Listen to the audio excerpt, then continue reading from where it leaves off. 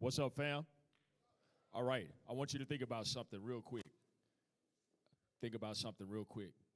All right, what are the gaps in your life? What are the gaps in your life? I'm going to take 2 minutes to tell you a little bit about my story. Think about the gaps in your life. So, me, Anthony Flynn, born to a teenage mom in poverty in Memphis, Tennessee. I saw every gang affiliation you could imagine. I saw drugs. I saw crime. I saw a man get shot in his chest and die literally right in front of me as a kid. 2 elementary school friends. One is dead 3 years ago, walking the same streets we walked as kids. One of my other friends is doing life plus 47, gang-related crime. Kicked in the door, boom, tried to rob my man. He ended up having to pull the trigger. Right, so I saw a whole lot of stuff as a kid growing up. And in order for me to get to where I am today and be able to stand before you today, there were some gaps in my life, right? Because the lifestyle that I saw as a kid growing up did not produce the man that you see standing on the stage today. I had to do some things differently from my friends, from my homeboys, from the gangbangers, from my family. My mom was a teenage mom. My dad is a janitor mopping floors right now as I speak to you, right? And so there were some gaps in my life. And in order for me to get out of the hood and get to where I am today, I had to work diligently to close those gaps. All right? And so many years later, fast forward, because of the story and the background that I shared, I hit another wall in my life. I had been successful. I graduated from college, was student of the year in my major, worked for 2 Fortune 100 companies, had an incredibly successful career, got into the nonprofit space, raised over $30 million. Things were going extremely well for me. And then about 3 years ago, 2016, March, I hit a wall. Boom! And I faced something, y'all. I didn't know how to get out of that situation. I had never seen that before. So here was this kid who came out of the hood who had all of a sudden had all of this success, and then boom, I hit a wall. Mama couldn't bail me out. Dad couldn't bail me out. My pastor couldn't bail me out. My wife couldn't bail me out. I'm struggling, trying to figure out what on earth am I going to do to pull myself out of this situation. And then I had somebody say, Aunt, I got somebody I think I want to introduce you to online. I'm like, who? Online? I'm thinking my pastor couldn't help me. My mama couldn't help me. My daddy couldn't help me. My wife couldn't help me. All the people around me couldn't help me. Who on earth online could possibly be a solution to this problem I'm having right now? And sure enough, they point me to a guy by the name of Dr. Eric Thomas. So I began listening March 2016.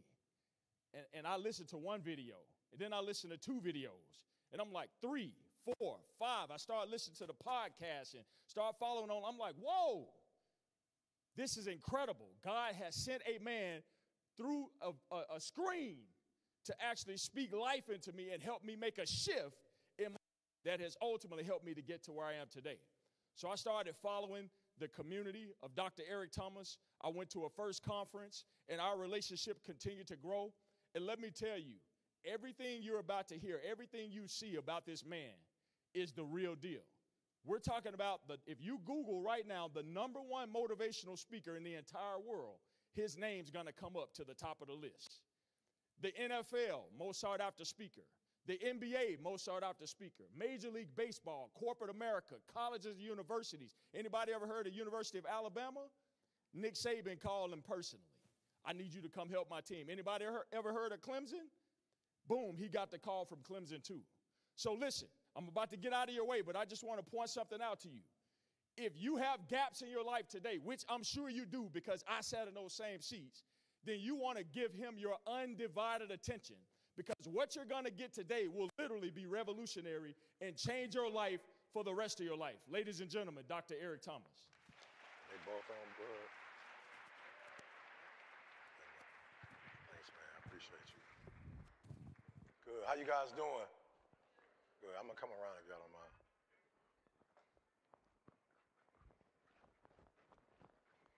All right, if you guys can pull out a piece of paper or your phone, like however you take notes. All right, just want to give you a couple notes real quick.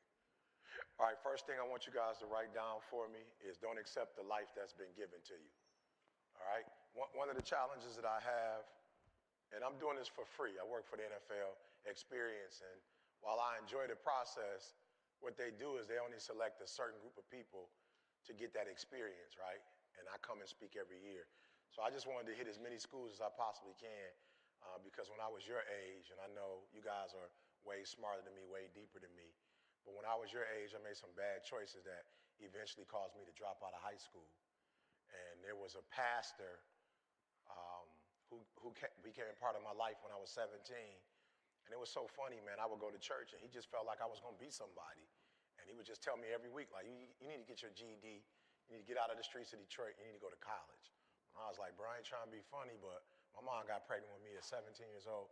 I don't even know who my father is. Like, in my family, we don't do school. Like, my mom, barely finished high school when she got pregnant with me. My uncles, I got 3 uncles. All of them went to prison. Nobody graduated. My grandma had 14 kids. Only 2 graduated from high school. I'm like, yo, we don't do college. You know what I'm saying? But every week, man, when I go to church, he'd keep asking me every week, like he had amnesia. My man would be like, did you get your GED? I was like, I told you last week I ain't get my GED. Next week, did you get your GED? I was like, no, I ain't get my GED. The next week, did you get your GED? I'm like, no, I didn't get my GED. He was like, yo, get your GED, get out of Detroit. And I remember probably about 3-4 months in, his wife, she came up to me and was like, did you get your GED? I was like, no, ma'am. And she would give me a hug and say, I love you. She'd give me a kiss. She'd say, baby. She ain't call me by my name. She'd say, baby. I said, yes, ma'am. She said, did you get your GED? I said, no, ma'am. She said, get your GED and go to college. So I'm here because I want to help somebody, right? And my biological father, I found out when I got older, like we met when I was 30. I found out he dropped out. I didn't know who my grandfather was when he died. I found out he dropped out. My grandfather had like 5 kids by 5 different women. My father had like 5 kids by 5 different women. And, I made up in my mind, I didn't know what I wanted to be, but I knew, like, I don't want to be what my father was. So I'm going to give you guys just a couple things, and I'm going to get out your hair. But the first thing I want you to write down is do not accept the life that was given to you, right? I want you to write your own story. And that's going to be hard. I'm just going to be real. It's going to be hard because for a lot of you, like you're not, whether you want to admit it or not, and at this age you probably can't admit it, but you are more concerned about being in the in crowd than you are creating your own story. Now I'm going to do something real quick, right? Because I want to show you something, right? I'm going to show you something because ignorance, you don't know, right? If I could ask principal, if you could stand for me, please. Is principal here? Can you stand? How you doing, ma'am? I'm doing well. Good. So let me just ask you a quick. What high school did you attend? Hemingway High School. Was that here in Atlanta? No, it's in South Carolina. So how big was your high school? It was a very small high school. There's probably about 112 students in our senior class. Good. 112. Yes. Good. Small class. All right. So tell me of those 100 and something students in your class, like weekly, monthly. How many of those people do you hang out with or stay in contact with? Weekly, none. Good. Monthly, none. Bi-monthly, maybe 1 or 2. Good. I love it. I love it. Sir, can you stand for me, please? Good. What high school did you attend? Westlake High School. Westlake. What city was that? Atlanta. How big was the school? About 2,000. About 2,000. Of the 2,000, how many are you running with weekly? How many are you running with monthly? Weekly, about 4. Good. Monthly, about 6. So you said, how many did you say? None. None. And you said out of 2,000, 4? Good. I want to show y'all something real quick. So the person you hanging out with not showing off for, like for real, the person that you not taking school serious because you in the clique, you with the crew that you hang with. So you're doing what they do. You're not really doing what you do. Let me say this to you. 10 years from now, 20 years from now, you won't even know the person you sit next to. I'm just keeping it 100 with I do this whole school with all the adults that's in this joint, and I'm telling you, ain't nobody gonna say if they went to school with 2,000 that they hanging with 10. I'm just being real. So the person you putting on for, that you giving all this energy to is wasted because in 10 years, you're not even gonna know who they are. You're not gonna know where they are. Like out of the 2,000 students, do you know where 1,000 of them are? You know what I'm saying? 200 of them. Do you know where 100 of them are? So I want to put it in perspective that you giving a lot of energy to a person you're not even gonna know 10 years from now. You're trying to be cool for somebody you don't even know. So let me tell you what happened in my life, unfortunately. There are going to be people that are going to be there for you. And for whatever reason, when you come to school every day, you don't think about them. So let me tell you what happened when I dropped out of high school. Crazy. I don't know how they do it in the ATL, but in Detroit, when you get kicked out, legally, you have to go to the school or you'll go to jail and you got to do like an exit interview. So you don't get to just leave. You got to go back. If you're a minor, you got to go back up to the school. So y'all know the drill. All my little homies I'm hanging out with, ain't nothing positive happening. Guess who called me to say, and they had to find me. Guess who found me to go back up to the school to do the exit interview? Guess who was the person that found me and took me back up to the school? Who? I can't hear you. Pastor? Man, I wish. I wasn't really running with my man like that. I was a high school dropout by the time I got to him. By the time I got police, nope, not the police. My mama. You feel me? My mom found out where I was on the block, took me up to the school. Now, y'all got to see this. My mom from Chicago. My grandma had 14 kids, 11 females, 3 guys, right? So my mom, pregnant at 17, manages to graduate top 10 of her class. My mom had to fight because back in the 70s, you got pregnant, you couldn't march. That was an embarrassment to the school. You couldn't march. So my mom fought by herself because my grandma didn't finish school, fought. And graduated and went to the prom. I got a pic of mom looking good. Mom pregnant at the prom. So my mom had to come up to the, let me tell you something. Worst day of my life, bruh. Just young and stupid. Worst day of my life. My mom come up there, principal come out. They bring out my grades from like, I'm talking about like back in the, I can't explain it, but it was like my whole record, elementary, middle, because I grew up in Detroit. They had all my records right there. I watched my mom for the first time in my life cry. I saw my mom ain't never begged a man for nothing. I saw my mom beg. Who was she begging? For what? So I could stay in school. My man showed my mom my grades. Middle school, he didn't want this. High school, he don't want this.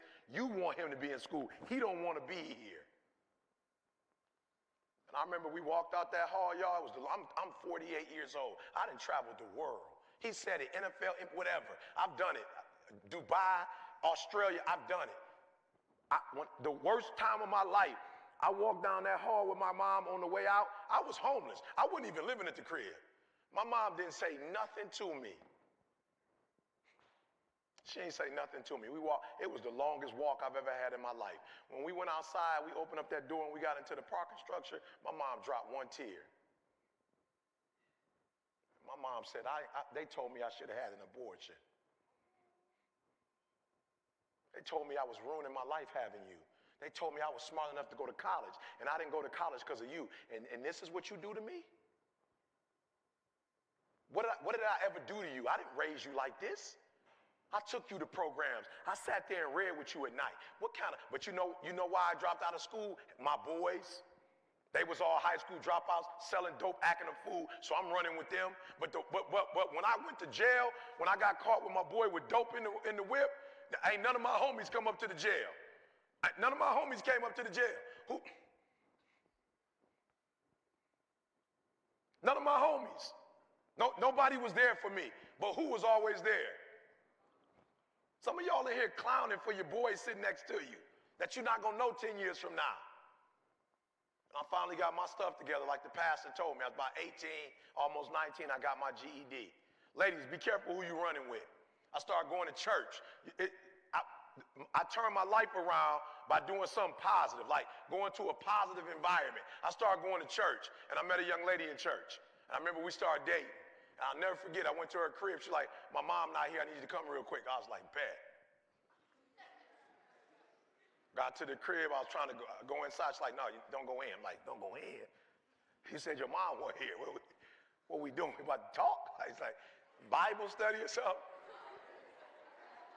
And she was like, nope, sit on the porch. I'll be outside. I was like, all right, cool. She came out. She was like, you love me? And I was like, what? I was like, yo, for real. I'm like, for real, I ain't trying to be funny. But I was like, where did that come from? It's like out of nowhere. What you mean? She's like, no, not for real. She was serious. Like, she had a serious look on her face. Like, no, I'm serious. Do you love me? And I was like, yeah, you know I do. I mean, I'm 18. As much as You know what I'm saying? Like, as much as I can, yeah. And she was like, all right, if you really love me like you say you do, she pulled it out. I didn't never get one myself, but she pulled out an acceptance letter to college. She was a year younger than me. She was like, look, I'm going to college. I got accepted. And if you don't come to college with me, I'm breaking up with you. Bruh, I went to night school, bruh. Your boy went to night school for about 3 to 6 months. I'm studying the pre-GED, killing the game. Ladies, do me a favor. Don't lower your standards. Make them come up to them. Don't lower your standards. Keep your standards high. Don't lower your standards. Keep your standards high. I'm being real. I'm just being real. And bros, if I was you, I'm just being real, fellas. If I was you, I wouldn't get with no chicken heads. I'm just being real. When I played ball, when I did play football and I ran track, I never wanted to run against a dude that was weak. I wanted to run against the best. So to me, it didn't mean nothing if I could beat the dude that was whack. Like I wanted to, when I was quick, I wanted to run against the dude that was the fastest in school. When we would go to other schools, high school, so don't hang out with weak people. You feel me? Don't hang out with weak people. Why? Because weak people ain't gonna push you. They're not gonna make you better. They're gonna make you stay in the environments you in. So my girl was like, yo, I'm going to college, and if you don't go, I'm breaking up with you. I studied for 3 to 6 months, passed my GED. I got in the when her mom took her, I was in a van with her. And after our freshman year, I was like, will you marry me? I'm just being real. I went to college and was like, whoa, these dudes ain't capping jokes. They ain't clowns like in high school. They ain't selling dope. They ain't in gangs. These dudes up here talking about, my boy Derek Green told me he was gonna be a lobbyist when we was young. My man in DC, like working for the senator.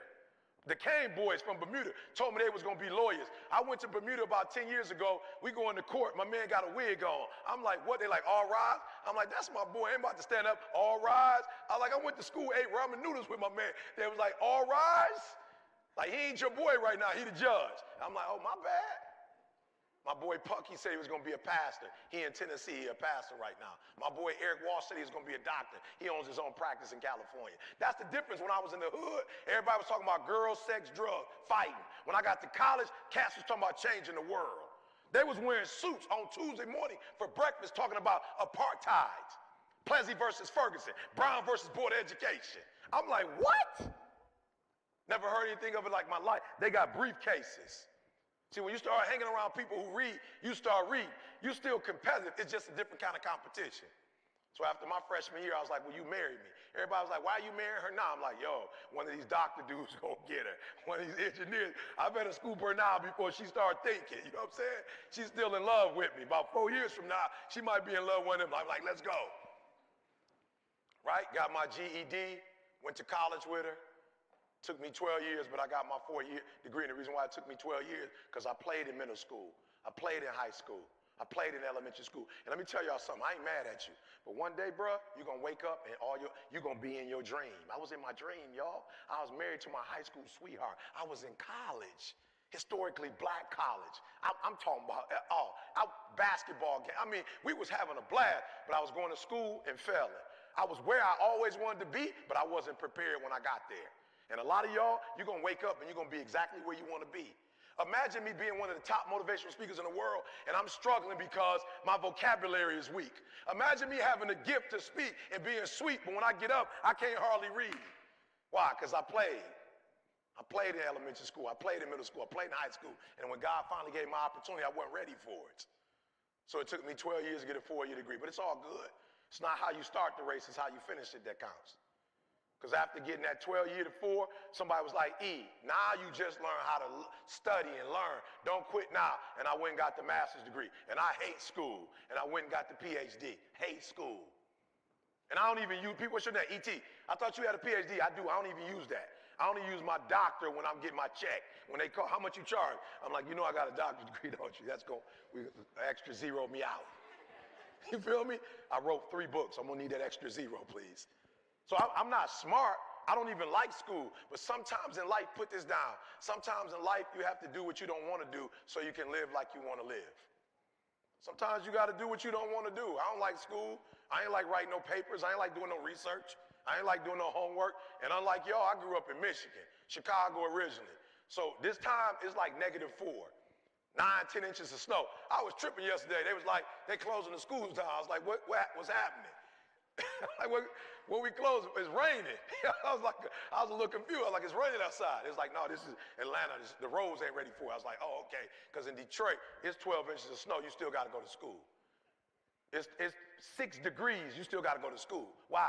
Because if you shut down because of that, you're going to be shut down all January, all February, all March, right? Because it snows all the time. So I need y'all to do me a huge favor. Okay, 3 things I need you to do. Number 1, I told you about my girl. I need you to be careful of the environment you're in and the people you're running with. And I'm not mad at you, but just make sure that the people you're with are taking you where you want to go. So if you're trying to go to jail, keep running with my man. That's where you're trying to go. If you're trying to die early, go for it. Like I'm saying, if that's what you're trying to do. You're trying to get pregnant before you're 17, keep fooling with my man. I don't know what you're trying to do. I'm not trying to tell you what to do. But I'm saying that the group of people you hanging with, you better be careful who you're hanging with because they're taking you somewhere. And I'm hoping they're taking you where you want to go. So watch this. Tell you when my career changed and I became a millionaire. I'll never forget my man Dan Gilbert. Anybody ever heard the name Dan Gilbert before? Who's Dan Gilbert? Anybody? It ain't no trick question. NBA. Yeah. What specifically about the NBA? Yeah, he owns a team called the Cleveland Cavaliers. Right? So I'll never forget, I was with my church and we was out. It was like Christmas time and he texted me. He's like, yo, E, what you doing tomorrow? I'm like, I don't know, what's up? He said, I'm doing a lunch with 30 men around the world and Warren Buffett is going to be, he's going to be leading the meeting now. I'm like, I ain't doing nothing. I don't know whatever I was doing, I ain't doing it. To be able to sit down with the richest man in the world, I'm like, I ain't doing jack. Next day I got there, I'm going to be real with y'all, it was rough. Because it was the richest man in the world. And I know they was all white guys for the most part, about two bros in the room. So I didn't know if I should wear my hat and my J's or if I should wear a suit. I was like, I ain't gonna sell out. I will wear a new pair of jeans though. You know what I'm saying? And I put on some J's I hadn't wore before. You know, you got like the J's just in the box sitting there. I was like, I'm gonna get some new J. I put the new hat on and the new when you want to succeed is bad, you want to breathe shirt. And I went in that room, guys, listen to me very closely. Number 1, be careful who you hang out with, because who you hang out could change the world. And when I left that room with Warren Buffett, I said, E, whatever you do, take notes. I was taking notes, bro. Pay attention to everything he says. Listen to what my man is saying. And when you leave, I want you to do exactly what he tells you to do. So the first thing you got to do is you got to put yourself, listen to me, in the right environments, around the right people, because those right people can help you to go where you need to go. So, of course, now I'm working for the Cleveland Cavaliers.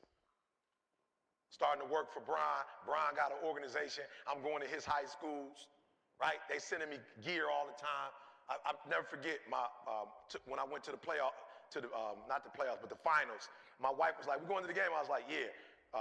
Dan was like, yo, get in the private jet. We'll fly you in. My wife was like, she hood. She's like, I ain't getting in no jet with 3 people.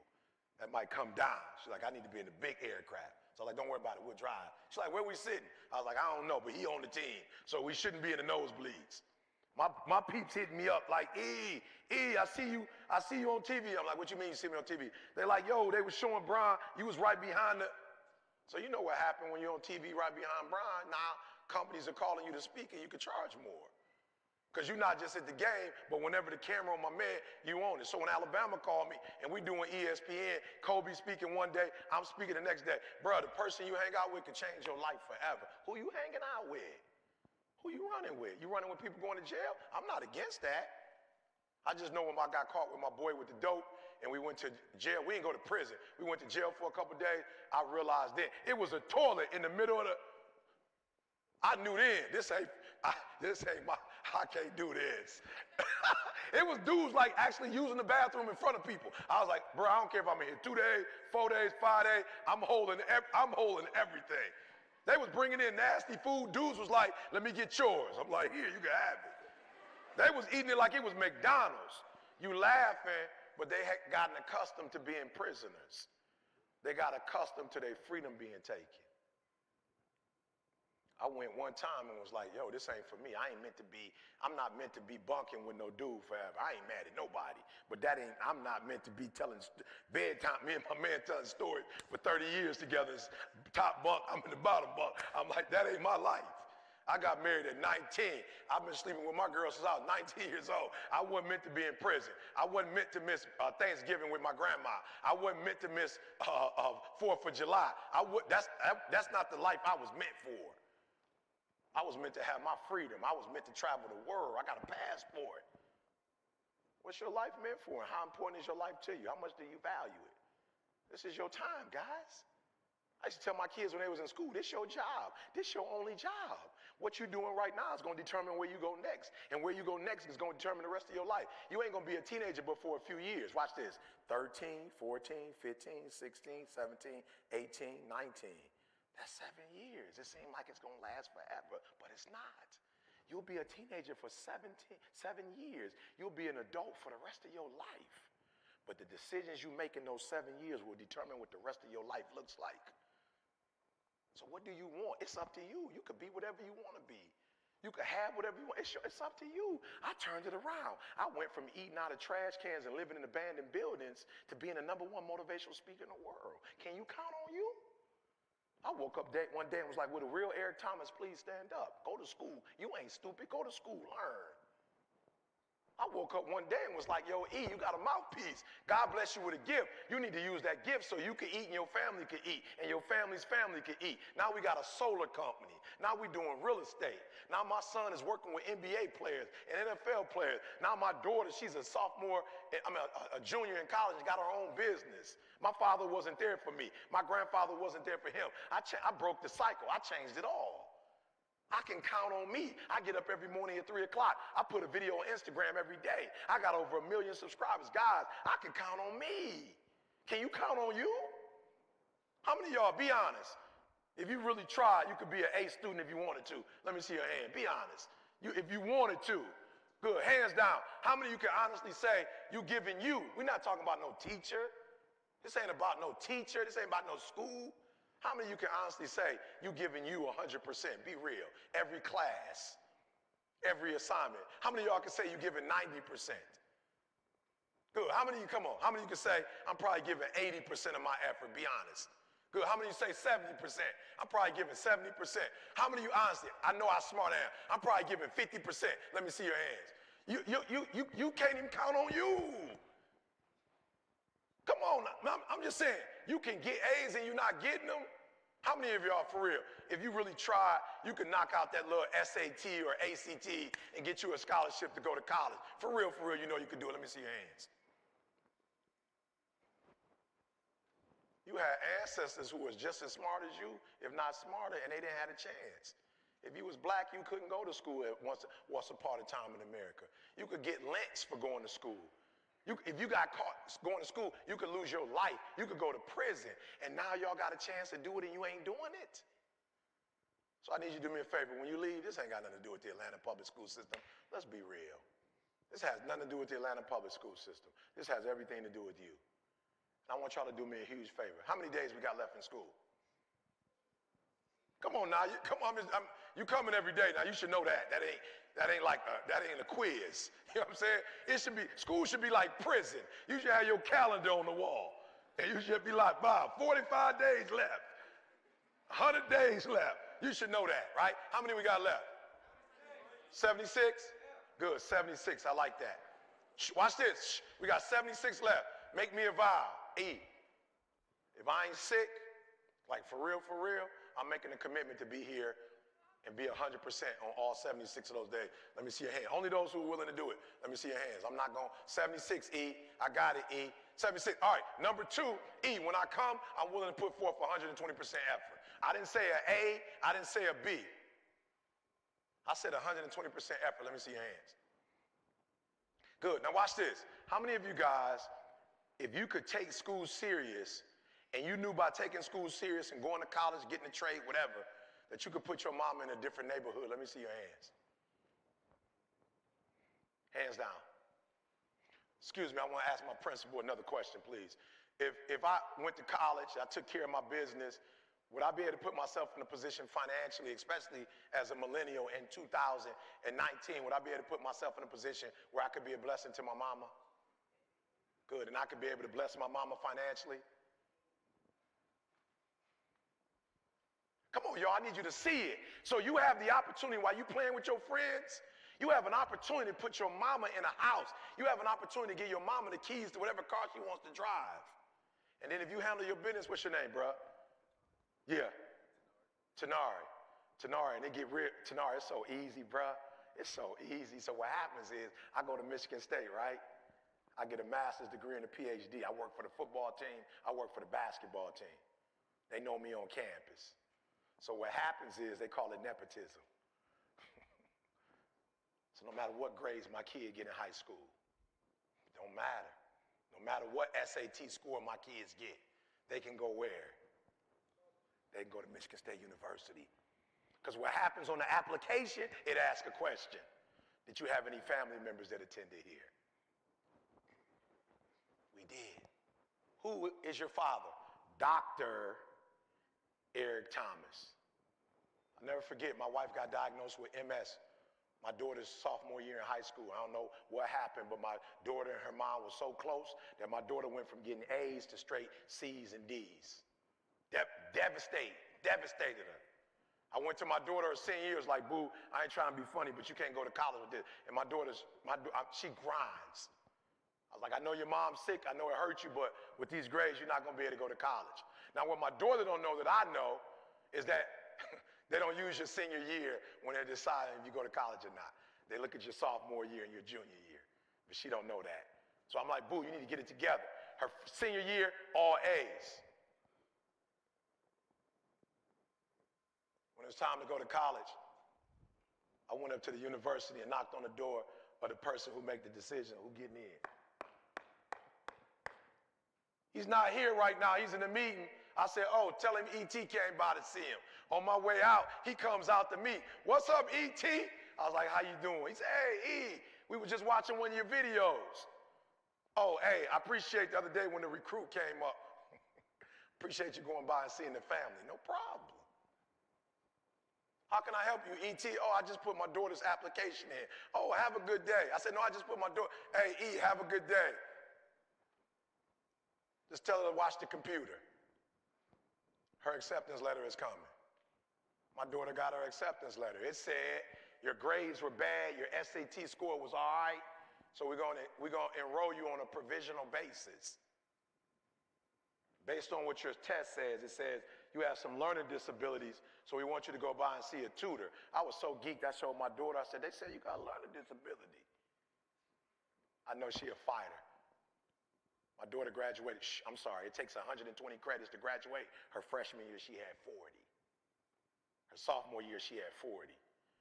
Her junior year, she had 30. I looked the other day, she had a cap and gown on. She graduated in 3 years. Not only will you be able to bless the generation ahead of you, you'll be able to bless the generation behind you. So when I speak at Alabama and I meet Nick Saban and we kick it, I'll say, Nick, I need you to do me a favor. I'm gonna meet some kids who are gonna wanna come to the university. I'm gonna need us to be close. I'm gonna need you to give me 1 or 2 kids in. It's easy. It's easy. When you start doing the right thing the right way, it's easy. Michigan State, I'm gonna need a hookup. I just took a group of kids from Zanesville, a terrible school. All these kids should be in prison. It's a K through 12, terrible, only school like it in it. And I took all of them to Ohio State. My boy Braxton Miller, we came up, took him on a tour, took him out to eat, gave him an experience of a lifetime. It's easy. When you fail, it's easy. When you start succeeding, it's easy. When you fail, it's easy. My father dropped out. My grandfather dropped out. I dropped out. It's easy. But when I got my PhD, I went to Michigan State. My son went to Michigan State. My daughter went. When you're doing bad, it's easy. When you're doing good, it's easy. It's just either way. Don't let nobody fool you. It's not hard to do good. It's no harder to do good than it is to do bad. It's easy. Once you make up in your mind what you want, it's easy. And so what I want y'all to do for me, you told me you could get A's. I need you to do me a favor. I need you to prove them wrong. Because they don't think you could get A's. What do they think about you? Just be real. What do they think about you? B's. I don't know if they think that. It doesn't matter what they think, but I don't think that's what they think. I don't think when I get on a plane, you think, my son got on the plane the other day, first class. What'd they tell you, son? They told my man he put his bag in the wrong place. Your bag must be in the wrong place because you definitely not flying what? You think when I get on the plane, they think I got a PhD? You think when they look at me, but it don't matter what they think, but I'm gonna prove them wrong. It ain't a certain look for a PhD. This just grind. This just what grind look like. This is what average skill but phenomenal will look like. This is what it looked like when you ain't smart, but you get up at 3 o'clock in the morning.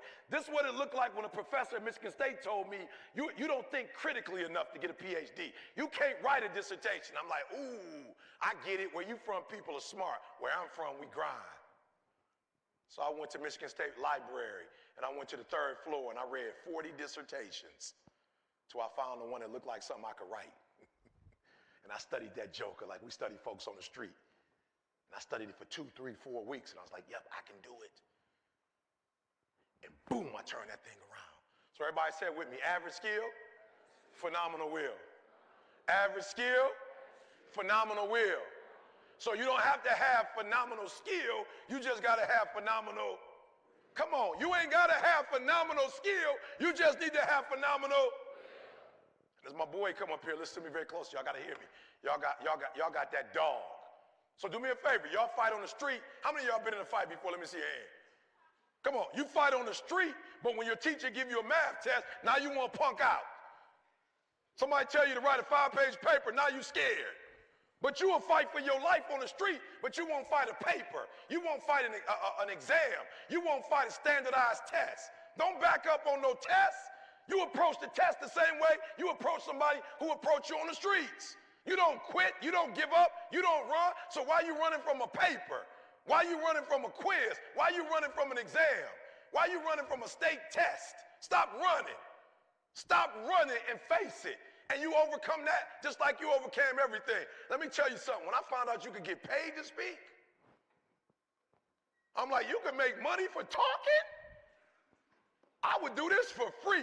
You mean to tell me Tony Robbins get 100 G's to talk? You mean to tell me Les Brown making 50 to 100 grand talking? I'm like, let me at him. Give me the mic. They like, but E, you didn't grow up with a two-parent background. E, but you dropped out. I said, bruh, you mean to tell me I got to compete with somebody who grew up with 2 parents?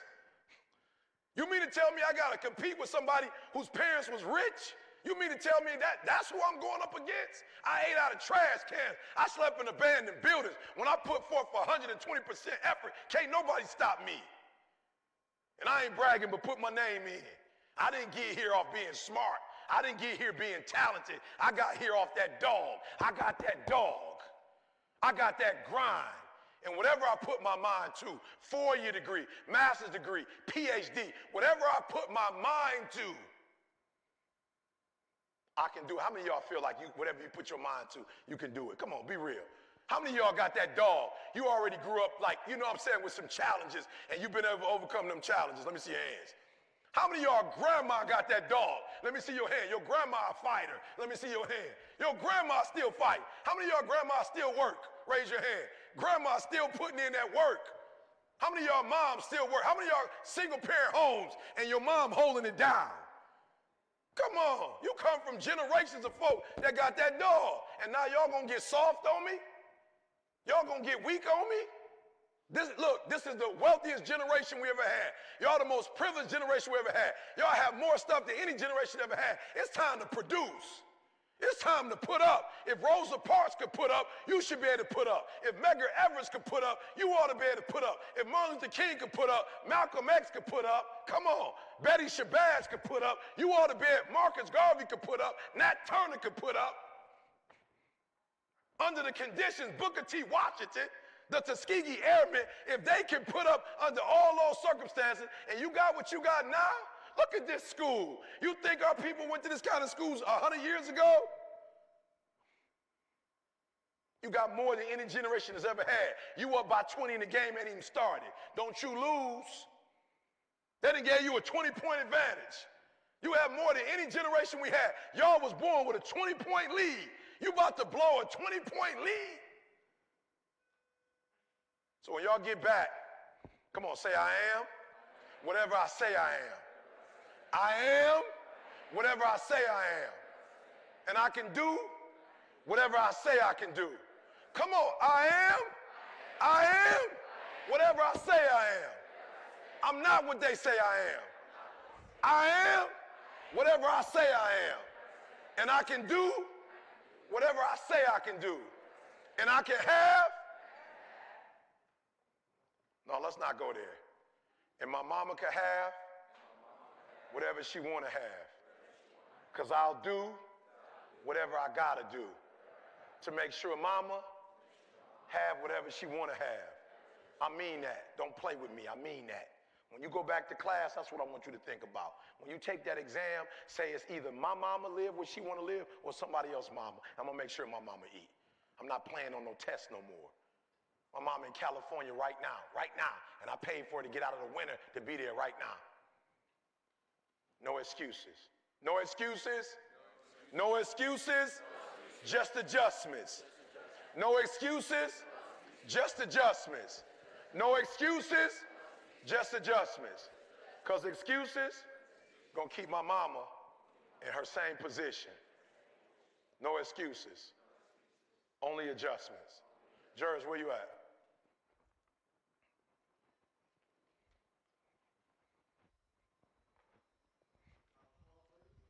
Round of applause. Yep. You got the mic? All right.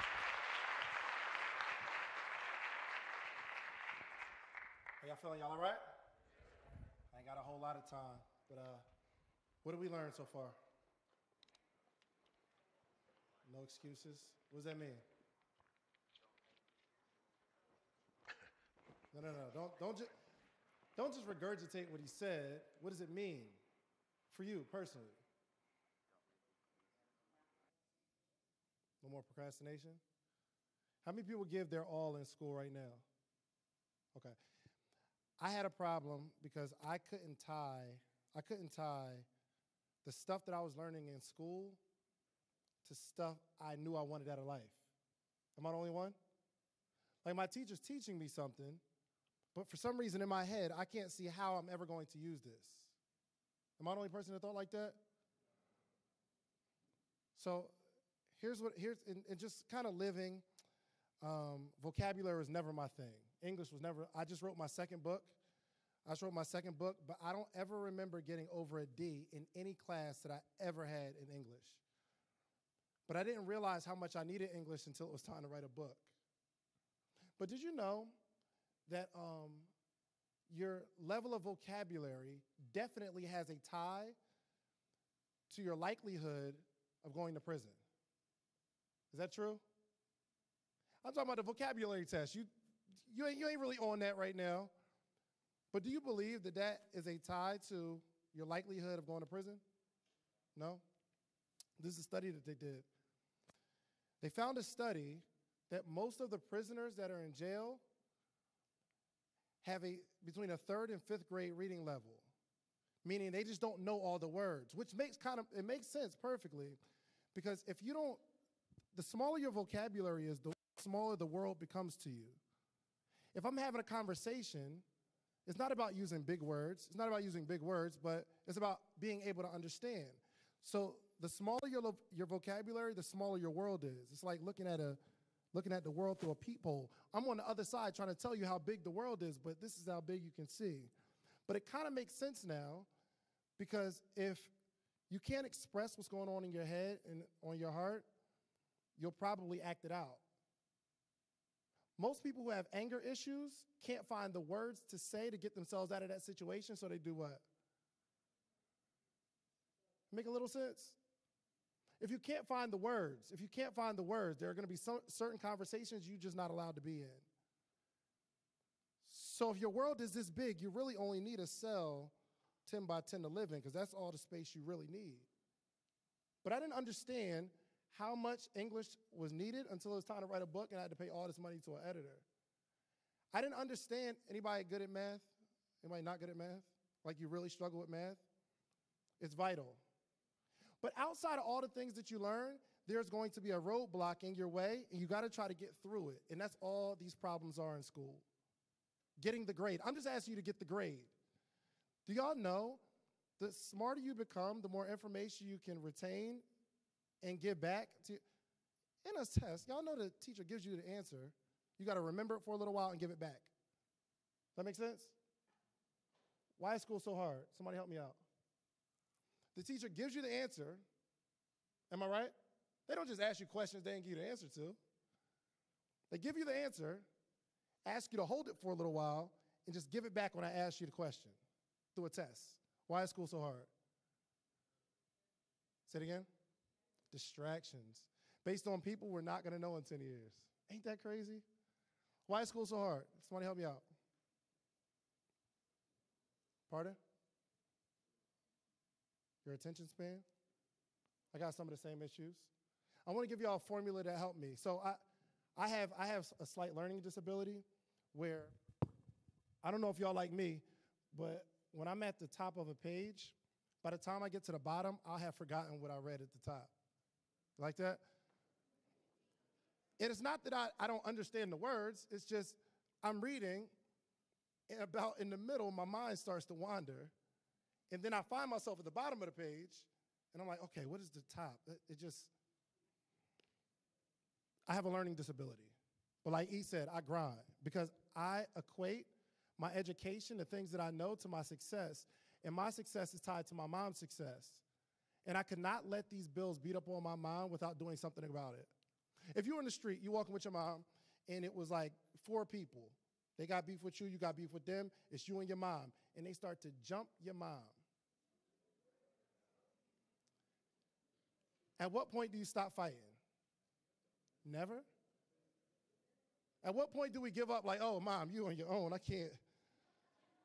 They got me, this one got me. At what point do you stop fighting?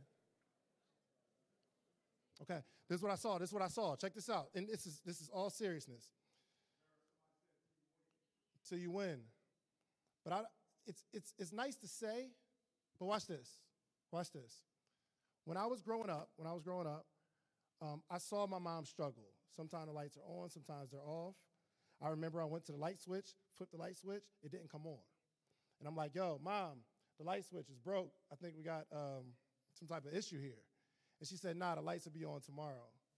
I was like, well, mom, my show doesn't come on tomorrow. It comes on today. Back in the day, you couldn't record it. Like, it comes on that day. There was no reruns.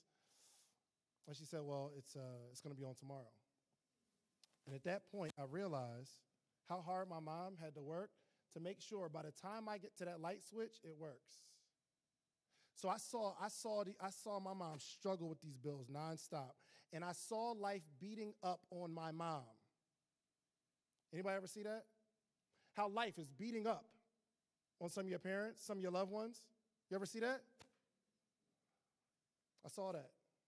And I told myself I would not let life continue to do this to the one I love.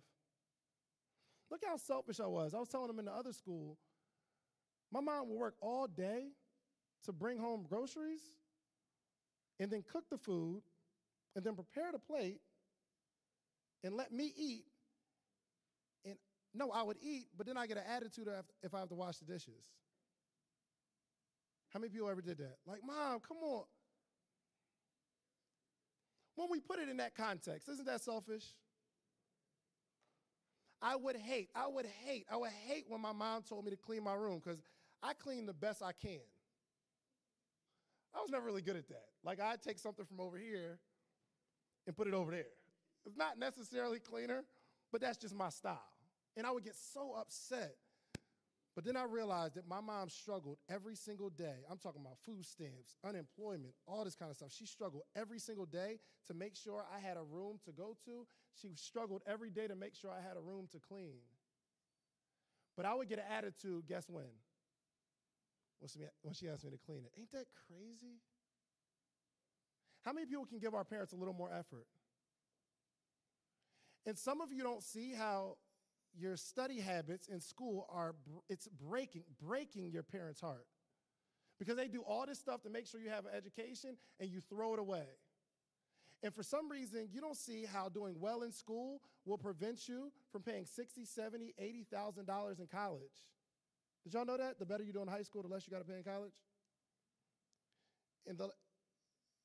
Anybody getting a scholarship? What's your scholarship? One of y'all. What's your scholarship? Say it again. Purdue? How much is the scholarship for? How much is the scholarship for? Yeah.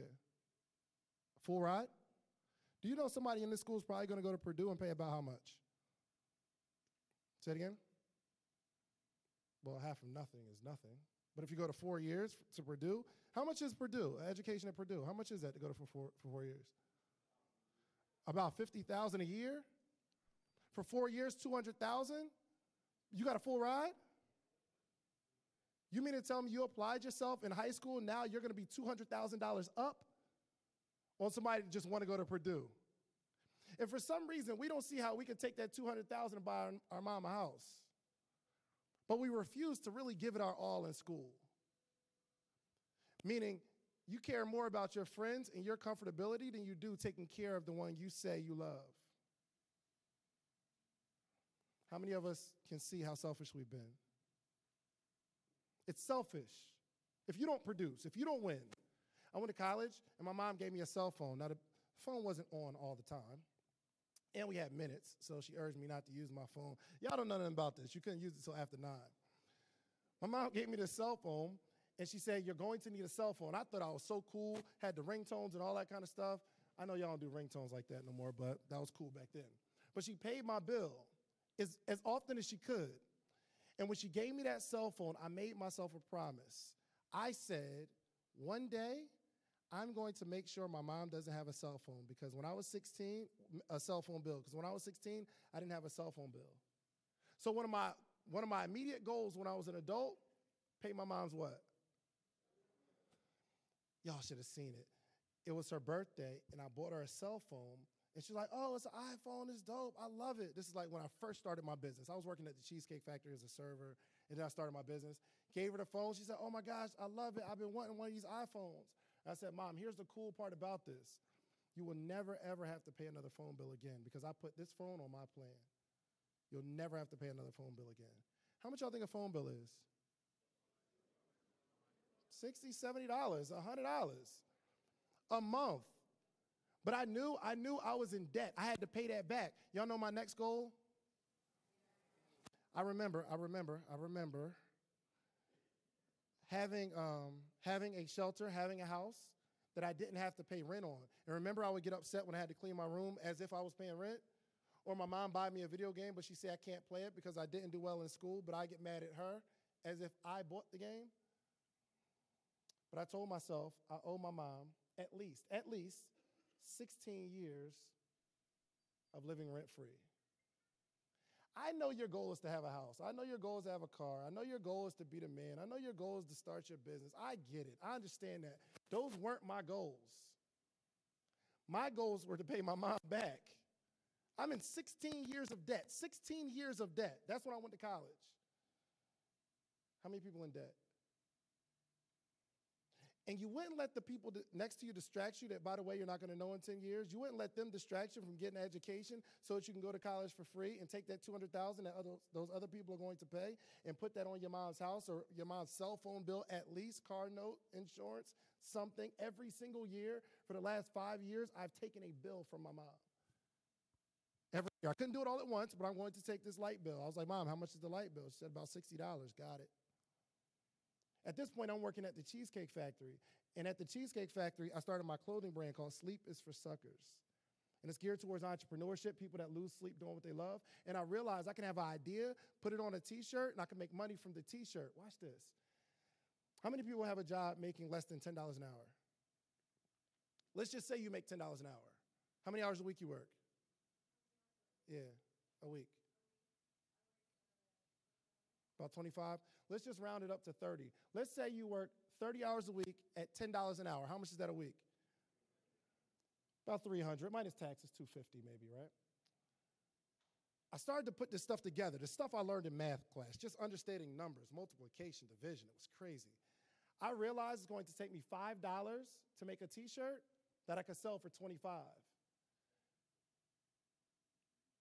And if I had a $25 T-shirt, if I sell 10 of them, how much is that? About the same as somebody's going to make $10 an hour working 30 hours a week. At that point, that's when I realized I can't work fast food. I can't. At that point, I realized you really can't pay me because a job will take care of me, but a job isn't going to take care of me and my mom. So I realized if I could sell 10 shirts a week, that's $250, the same I would be making at my job. And if I did it in 5 days, how many shirts do I have to sell every day? At least 2. You mean to tell me if I sell 2 shirts every single day for 5 days, I can make $250, the same amount of money I make making $10 an hour for 30 hours a week. But let me ask you, in a day, if you had a really cool t-shirt brand, how many would you sell? How many do you think you could sell? I'm talking about if you gave your dream or your mom's financial success or your mom's dream, if you gave your mom's dream the same attention, time, energy, at least that 5 hours a day that you work at a job, how many shirts could you sell in 5 hours? Do y'all understand why I really couldn't work a job? And this is what I picked up in math class. Like, I'm understand the numbers. Okay, 25 times just 2 a day, that's 50 times 5, that's 250. I can make that. Can anybody do that? This is what I'm going to ask you to do. And I'm wrapping up. I wrote a book. This is my second book. Give me a round of applause for my second book. It's only 7,500 words in here, and all I did was write a bunch of stuff you shouldn't do at a networking event. It's not. So one of them is fix your cracked screen because you look irresponsible. Who knows they need to fix their cracked screen? Like as a business person, right? You shouldn't give somebody your phone, you got a cracked screen. I'm telling people what they already know, but I'm going to sell this for $15 a piece. $15 a piece. I can sell 10 of these a week with my eyes closed, an extra $150 a week. That's $600 a month. What can my mom get with $600 a month? What kind of car? But you know you could do this, right? You know you could do this? I'm just trying to encourage you as I wrap up. I have a learning disability, so none of you guys have an excuse. How many people in their right mind? How many people can do it if they applied themselves? I promise you, I ain't do nothing that you can't do, okay? So take notes. If you don't take anything from this presentation, I'm just asking you to take 1 or 2 things and take it with you outside of here because most of the people are going to forget everything they heard here, okay? Just take 1 or 2 and take that with you for the rest of your life, okay? All right, you have a good one.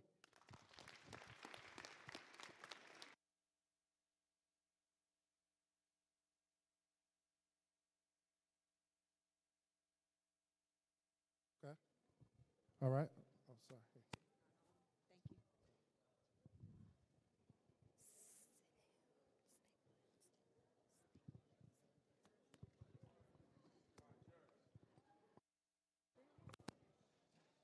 Real quick, we got about 10, 15 more minutes. We're just going to open up for questions. You can either say you have a question for me or a question for Jers, however you want to do it. All right, so real quick, questions before we go. Questions.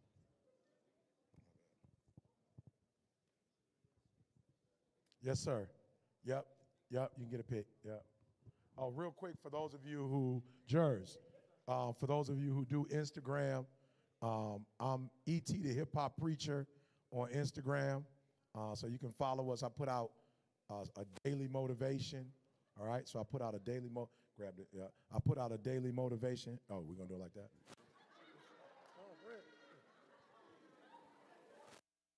Got it. All right.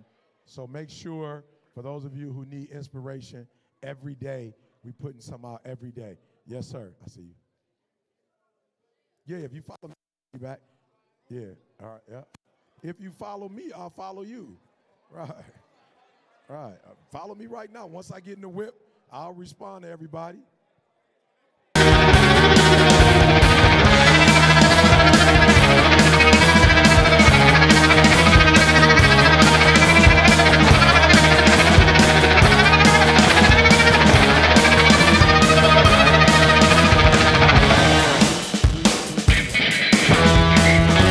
Text me first, and then I'll hit you back, or DM me. All right, who's got the next question? Yeah, get it from him. Yeah. Yeah, I will. I can't follow you right now. No, I can't. I'm talking right now. All right, what's the question? From my man right here. Get it from my man. All right, who's next? Yeah. Oh, you've been following me but I didn't know you since 2015. So DM me right now then. DM me right now. I'll follow you back. He talking about you been following me since 2015. I didn't even know you was following me. Real quick.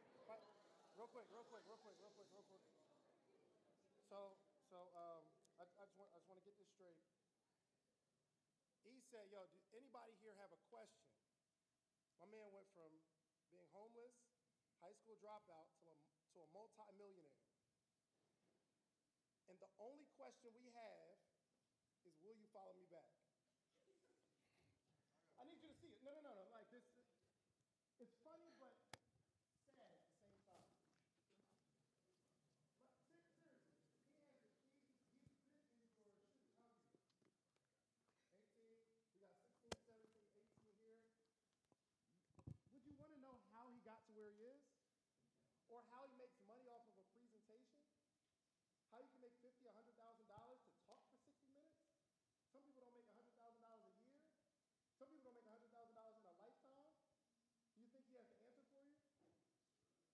We can come up with a better question than can you follow me back? Well, that was actually a statement. You know what I'm saying? My man was serious, like, follow me back. I've been following you since 2015. I'm like, I ain't even know, bro. All the negative energy, I didn't know. Talk to me. Yep. The story, yep.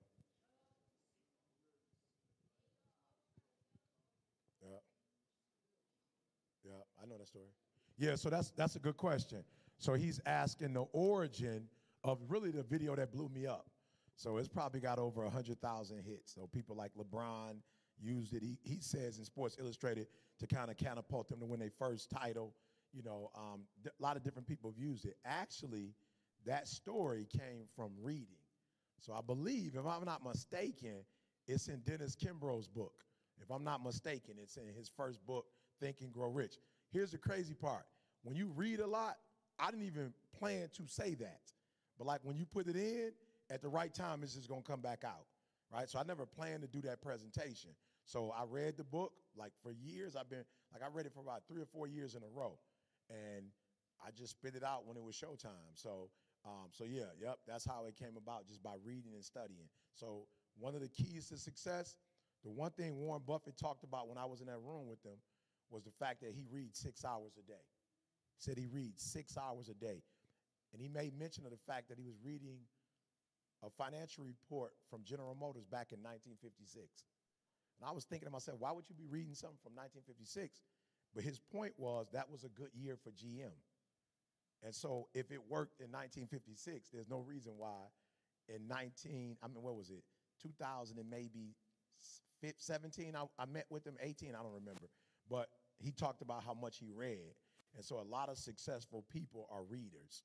So I would suggest that. And if you don't like to read, listen to the audiobook. I've got 3 books out. Like I said, The Secret to Success is I wrote it, but it's also an audiobook. And then my last book, Average Skill, Phenomenal Will, is also an audiobook. So for those of you who don't like to read, I just did it in my voice so that you can listen to it and still get the same content. So if you don't like to read, at least listen to the books on an audiobook. Yep. Yeah.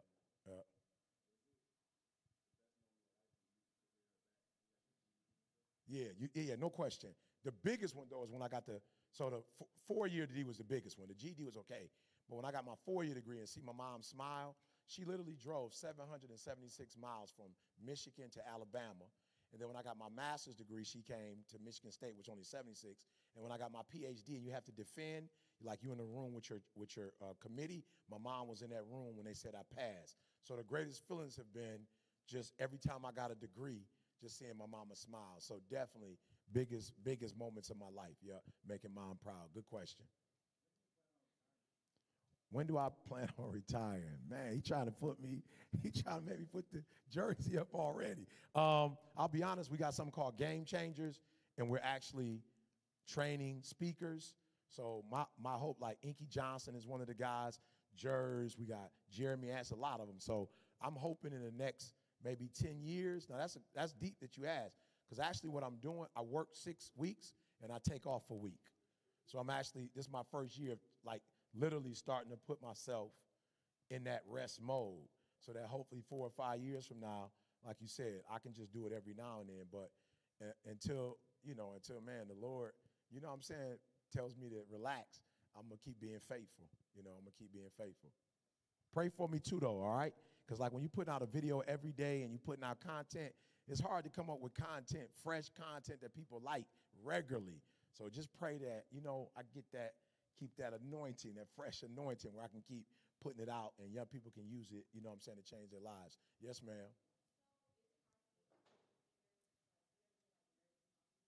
I always get nervous because if you listen to me, it's going to change your life. If you don't, somebody in here is like not listening. And somebody, unfortunately, I hope it doesn't happen, but somebody's going to end up going to prison. You feel me? I meet kids all the time who were at the schools I were at, now they're in prison. And they're like, hey, E.T., can I get your book? I was like, yo, you was the main one you weren't paying attention. But now in prison, they like, let's go. So my hope is some of us are knuckleheads. You feel what I'm saying? Like, I got folks talking while I'm talking. It's just some people that's just knuckleheads. They're going to do what they're going to do. So I always get nervous because if I'm talking, let's say when I went and spoke to Kyrie Irving, when I spoke for the Cavs, Kyrie he rich. So if he listened to me or not, he's straight. If you don't listen, like, y'all not straight. You feel me? Like, you know what I'm saying? Like, for real, I'm talking to Alabama. Them boys either going to get a 4-year degree or they're going to the NFL. That's not going to necessarily happen. So for me, I always get nervous when I'm talking to black students because black students are the only. Now you got to do me a favor, though. I said you was talking, and you're going to play me, and you're going to keep talking. So I gave you a warning first. I said it without saying it. And then you're going to disrespect me and keep talking. See, this is the problem I have when I come to African-American schools. It's like on some silly stuff. So my man's sitting right in front of me. That's some silly stuff. When you go to church, your grandma teach you sit down. You don't talk while the pastor's talking. You don't move, you don't walk around while the pastor's talking. That's stuff that you know. You understand? So I don't need no principal or nobody to check you. You mine. Y'all mine. We come from the same place. Don't be disrespectful. When somebody's presenting, if you have something to say, you raise your hand, you address it. But don't talk while people are talking. Because I'm going to give you a pass, but you're going to go somewhere else, and they're not going to give you a pass. They're not going to show you no love.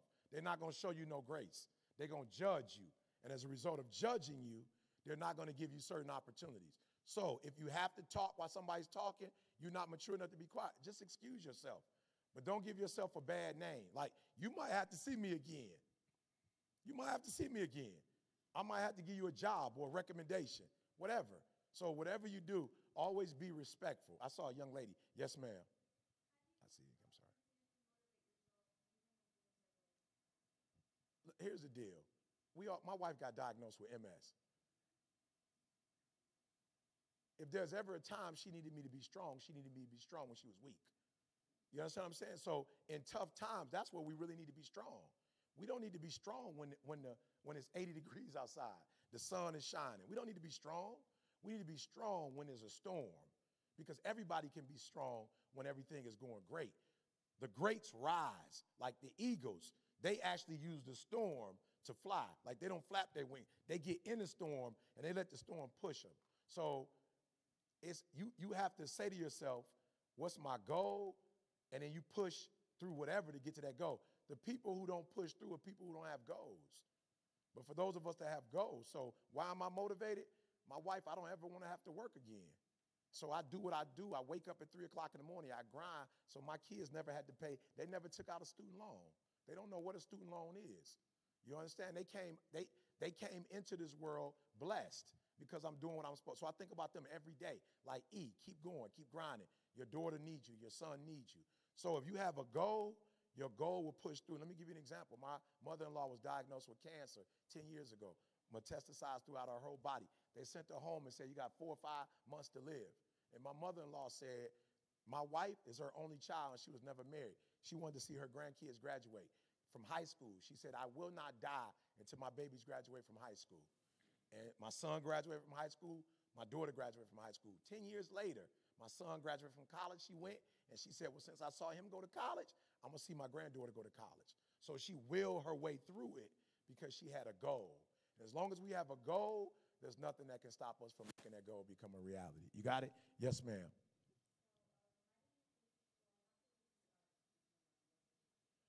So you become a motivational speaker first by being motivational. Like, you have to be positive. So people have to look at you as a sense of positivity and a sense of energy, and then you got to study, because you can't talk about what you don't know, right? So you got to start journaling your experiences, journaling the experiences of others, writing stuff down, listening to music, you know, and saying, okay, I think if I say it this way, they're going to love it, because that's what rap is all about. You know what I'm saying? Like, Cardi B is who she is just because of the way she says stuff. Like, for real, I'm not necessarily a new hip-hop fan, but somebody like Cardi B blew up because she said it. She's like, yo, I got a bag and I fix my teeth. You know what I'm saying? Like, everybody else fixing their teeth, faking it like they ain't fix their teeth. I'm like, bro, I saw the movie. Your teeth didn't look like that in New Jack City. You didn't have those teeth. But you trying to fake it like Cardi B letting you know, like, flat out, like, I got my teeth done. You know what I'm saying? So the way she says what she says, it's like catchy. It's nothing new. It's nothing we never heard of before. But the way she phrases things makes us go like, wow, I can understand that. That's, you know, whatever, right? So as a speaker, you got to, how do I say things? How do I get their attention? But if you're a female, can I be real? The game is, how many, number one, like, the game is open. It's wide open. It's just like rap for females. The motivational speaker game for women is wide open. So they need more women, and they need more people like you who have a real experience to talk. Talk to me. And then cut me off, because I know we got time. Here and then here. They're making me go back there. Yes, ma'am.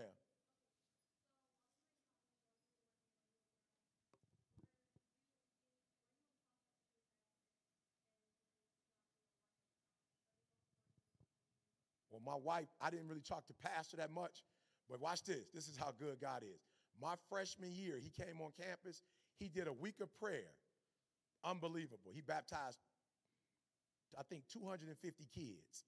So he was there for 1 week, like the first month or so that I was in school, he was there for a whole week. So we chopped it up while I was there. It kind of gave me the energy. And then my fiance, we were freshmen together. We took class together, whatever. But we got married, I told you, after my freshman year. So once we got married, she put her foot, she a gorilla. She put her foot like, you gonna do what you supposed to do. Because we married now, and your success is my success. So sister girl used to push me all the time, like, oh, so you a speaker, huh? Where are your business cards? Where's your website? Oh, you a speaker, huh? Are you registered with the local, black, commerce? Like, are you Chamber of Commerce? Like, are you serious? So yeah, sister girl been pushing me. Pastor, not so much, but sister girl been pushing me my whole life. And unfortunately, my pastor, he's probably in his 70s. He just passed 4 months ago of stomach cancer. So we laid him to rest. And I was blessed. His granddaughter is now in college, and they couldn't afford to send her. So I was able to do for her what her granddaddy did for me. And I was able to send her to the college that he and I both went to in Huntsville, Alabama. So absolutely, yep, absolutely. Yep, we'll take one or two more. I know y'all got to get out of here. So boom, boom, boom. All right, ladies first. Oh, wow. Nobody's ever asked me that question. Nobody's ever asked me that question. Hallelujah. Thank you, Jesus. When my wife was diagnosed with MS, we went to a naturalist. So we didn't, of course, we went to a normal doctor that gives you, that the medication, if you will. But then we went to a naturalist in California to find out if there were some natural remedies we could take. And so one of the things he said to my wife, he gave her a document and said, one of the ways you're going to overcome this and not let it destroy you is you have to be mentally strong. So I'm going to give you a decree. And that decree he gave us says, I can, I will, I must. And that's where I got that from. So after we left that hospital, I started saying it to my wife daily. I can, I will, I must. I can, I will, I must. And then when I started speaking, it was so in my spirit that I just started giving it to the world, and people start responding to it the way he said that my wife would. Just people in the audience start responding to it the same way. But nobody's ever asked me that. Great question. Great question. Yes, sir. Yeah. I was hurt, bruh. Yeah, I mean, I'm going to be real with you. I didn't change my ways, but you know how you got a conscience. You feel me? Like, I don't care what you're doing. You know right from wrong. And I was hurt. Like, wow, why would my mom, not why would she say it? I know why she said it. But I was like, yo, E, what did you do to get your mom to that point? And I had made up in my mind that day, I'm going to make my mother proud of me. Like, I'm going to turn this around. You feel me? Like, I can't do nothing right now, but I'm going to turn this thing around. And I think that day gave me the motivation to push through all the stuff in the streets, not get caught up selling dope, not get caught, all that stuff that my boys was doing. I had 1 foot in, but I had 1 foot out, and was always like going to church and just trying to do the right thing. And I was able to get out of that situation. And like I said, man, my mom traveled. She can't believe. She been in Australia with me. She been to London with me. She just can't believe how everything got turned around. And then I helped moms. She just wrote her first book. So I paid 23 grand to help her get her first book published, bought 10,000 copies. She traveling, selling her book. So yeah, I put the icing on the cake. You know what I'm saying? Put the cherry on the cake. We're helping my mom write her book. So I'm telling y'all, all these people y'all trying to impress, it should be the first person you should be trying to impress is who? Good. That's number one. Now, we can debate if number two is your daddy or not, all right? That's a debate in our community. But if your father's in your life, honor your mother and father, okay? Honor your mother and father. How many of y'all got grandmas that's still in your life? Let me see you. So you should be trying to honor who? And can I say this to you guys? I can't ever get this back. Each one of you in this room, your parents and loved ones deserve to see you walk across the stage. If you don't do nothing else, they deserve to be sitting in the audience. Do we do it here? No, where do we do it? The arena. So your mama deserved to be in the arena. And when they say your name, she deserves to put that smile on her face. She deserved to go to the beautician and get her hair. She deserved to go get a new dress. For real, she deserved to go out to eat afterwards and tell everybody, my baby graduated from college. And I'm going to tell y'all as a father, one of the greatest things that ever happened in my life was seeing my son graduate from high school and graduate from Michigan State. And my daughter graduated from high school, and now she's about to graduate from Michigan State. And we're starting a new cycle in my family. We're no longer high school dropouts. We graduate from high school, and we go to college, and we entrepreneurs. It's a new sheriff in town. It's a new sheriff in town. And I dare y'all to break the cycles in your life. How many of y'all got negative cycles that need to be broken in your life? Let me see your hand. Be honest. Got some negative cycles. How many of you are going to take ownership and say, my parents maybe didn't have the opportunity to do it, or the generation before didn't have an opportunity to do it, but we about to start winning in our family. All we do is win. Come on. From this point forth, all we do is win. No matter, come on, all we do is, no matter. Good. How many of y'all want to be winners? Let me see your hands. How many of y'all want to be blessed financially? Let me see your hands. How many of y'all want to be in great relationships, have great families? Let me see your hand. Who's stopping you from doing it? Nobody. I love you guys. Take care and make the rest of your life the best of your life, guys.